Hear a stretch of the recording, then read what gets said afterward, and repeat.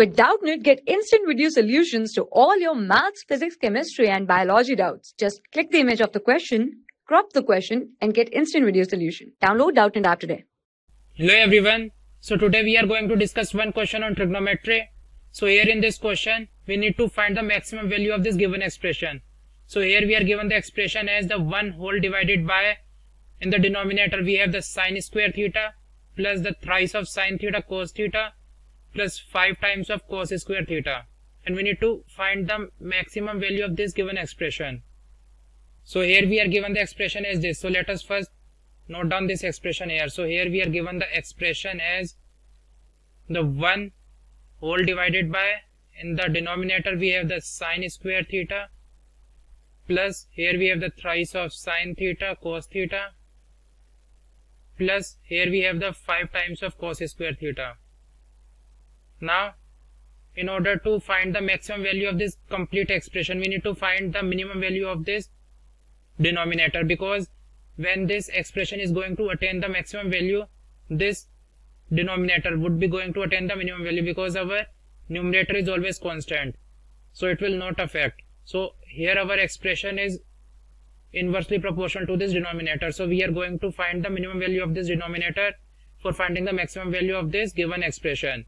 So now we are going to consider the denominator here. So here we have our denominator as the sine square theta plus here we have the thrice of sine theta cos theta plus here we have the 5 times of cos square theta. Now we are going to write the 5 times of cos square theta as the 4 cos square theta plus cos square theta. So here we have the sine square theta, and we get 1 cos square theta from this 5 cos square theta. So here we get the cos square theta here, plus here we have the thrice of sine theta cos theta. So we are going to write it like this. We are going to multiply and divide by 2. So here we have the 2 division and we have the 2 multiplication here. And we have the sine theta times of the cos theta like this. And here, since we have considered 1 cos square theta here, so we are going to left with the 4 times of cos square theta. So here we have the 4 times of cos square theta.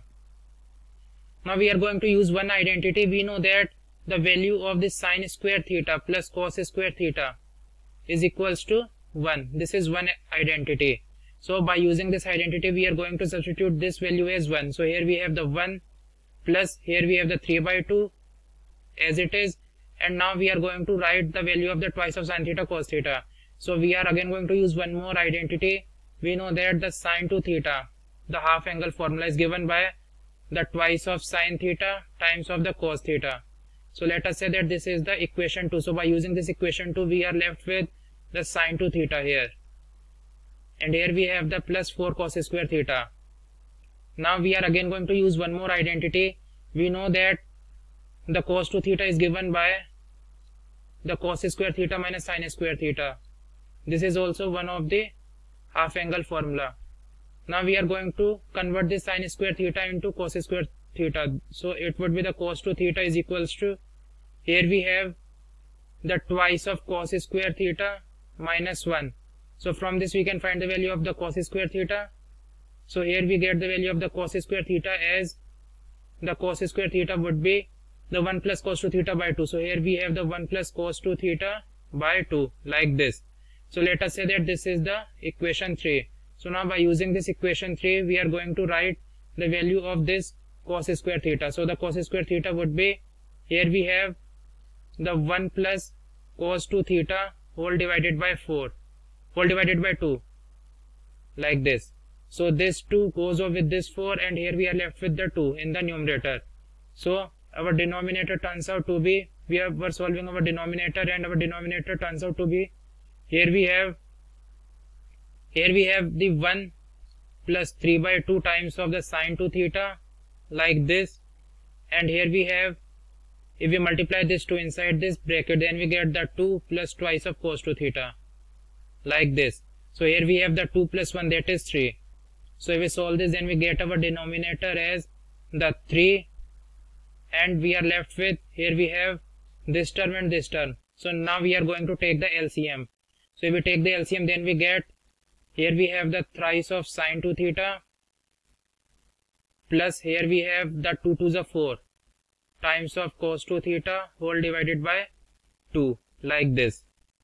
Now again we are going to take the LCM. So if we take the LCM again, then we get the 6 plus, here we have the 3 times of sin 2 theta plus here we have the 4 times of cos 2 theta whole divided by 2. Now we have got our denominator as this. Now in the question they have asked us to find the maximum value of this. So this will attain the maximum value when the denominator will attain the minimum value. So now we need to find the minimum value of this denominator. So for finding the minimum value of this denominator, we are again going to use one formula. We know that if we are given the expression as the a times of sin theta plus the b times of cos theta plus c, then if we have this expression, then the minimum value of this expression, the minimum value of this expression would be the c minus, here we have the c minus the entire under root of a square plus b square. So let us say that this is the equation number 4. So now by using this equation 4, we are going to find the minimum value of this denominator. So here we have the denominator as this. So the minimum value of this denominator would be, we are going to take this 1 by 2 outside, and here we have the minimum value of this expression, that is a 6 plus, here we have the thrice of sin 2 theta, the thrice of sin 2 theta plus the 4 times of cos 2 theta, like this. And we need to find the minimum value of this here. So here we have the minimum value. Now by using this equation 4, if we consider this equation 4, then from this we get the minimum value of this expression as we have the half outside and inside we have the c, and the c here is 6. So here we have the 6 minus the entire under root of, here we have the a square plus b square, that is the 3 square plus 4 square. So here we have the 3 square plus 4 square, like this. So this is what we have got. So the minimum value of this denominator is the half of, here we have the 6 minus, if we solve this, then here we get the entire under root of the 9 plus 16. So 9 plus 16 is 25 and the under root of 25 is 5. So here we get the 6 minus 5, that is 1 by 2. So we got the minimum value of the denominator as 1 by 2. Now the maximum value of this expression is, here we have the numerator as 1 and in the denominator we have the minimum value of this denominator as 1 by 2. So the maximum value would be, here we have the 1 whole divided by the minimum value. The minimum value is 1 by 2 here. So it would be the 2.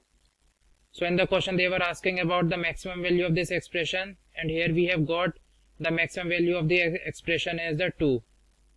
So this is our solution. Thank you. For class 6 to 12, IIT JEE and NEET level. Trusted by more than 5 crore students. Download Doubtnut app today.